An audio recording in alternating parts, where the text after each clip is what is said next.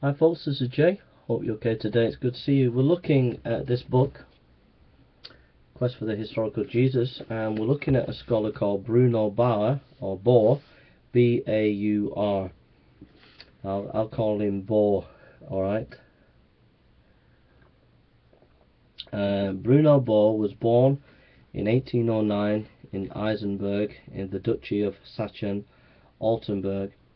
In philosophy, he was at first associated entirely with the Hegelian right. Like Strauss, he received a strong impulse from Wetke.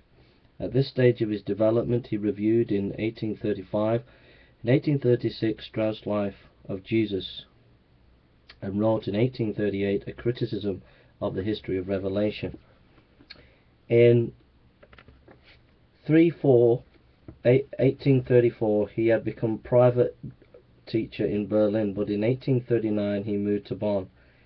He was then in the midst of that intellectual crisis of which the evidence appeared in his critical works on John the Synoptics. In August 1841, the minister Echorn requested the faculties of the Prussian universities to report on the question whether Baur should be allowed to retain his teaching post. Most of them returned an evasive answer. Königsberg replied in the affirmative and Bonn in the negative. In March 1842, Baur was obliged to cease lecturing and retired to Rixdorf near Berlin.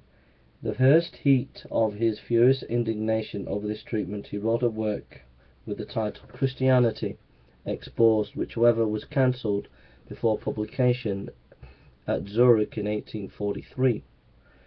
He then turned his attention to secular history and wrote on the French Revolution, on Napoleon, on the Illuminism of the 18th century, and on the party struggles in Germany during the year 1842 to 1846. At the beginning of the 50s, he returned to theological subjects, but failed to exercise any influence. His work was simply ignored. Radical though he was in spirit, Baur found himself fighting at the end of the 50s and beginning of the 60s in the ranks of the Prussian conservatives. We are reminded how Strauss in the Württemberg chamber was similarly forced to side with the reactionaries. He died in 1882 and he was a pure, modest and lofty character.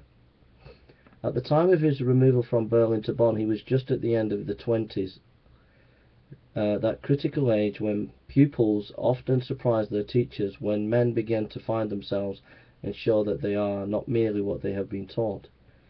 In approaching an investigation of the history of the gospel history, Baur saw, as he himself tells us, two ways open to him. He might take at his starting point the Jewish messianic conception and endeavour to answer the question how the intuitive prophetic idea of the Messiah became a fixed reflective conception. That was the historical method, and he chose, however, the other, the literary method. This starts from the opposite side of the question, from the end instead of the beginning of the gospel history. Taking first the Gospel of John, in which it is obvious that reflective thought has fitted the life of Jesus Messiah into the frame of Logos conception, he then, starting as it were from this stream, works his way upward to the high ground in which the gospel tradition takes its rise. The decision in favour of the later view determined the character of Baur's life work, and it was his task to follow out to its ultimate consequences the literary solution of the problem of the life of Jesus. How far his path would lead him he did not first suspect, but he did suspect how strong was the influence upon the formation of the history of dominant idea which moulds the shape with a definite artistic purpose. His interest was especially arrested by definite artistic purpose. His interest was especially arrested by Philo, who, without knowing or intending it, contributed to the fulfillment of a higher task than that which he was immediately engaged. Baur's view is that the speculative principle, such as Philo's, when it begins to take possession of men's minds, influences them in the first glow of enthusiasm, which it invokes with such overmastering power that the just claims of that which is actual and historical cannot always secure the attention is their due. In Philo, pupil John, we must look, not for history, but for art. The fourth gospel is in fact a work of art. This was now for the first time appreciated by one who was himself an artist.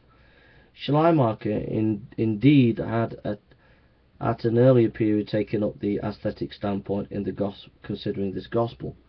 but he had used it as an apologist, proceeding to exalt the artistic truth, which he rightly recognised into historic reality. And his critical sense failed him precisely because he was an aesthetic and an apologist when he came to deal with the fourth gospel. Now, however, there comes forward a true artist who shows that the depths of religion and intellectual insight which Fuller can meander in opposing Strauss had urged on behalf of the fourth gospel is Christian art. So we'll leave it there. That's just a little bit about Bruno Baur.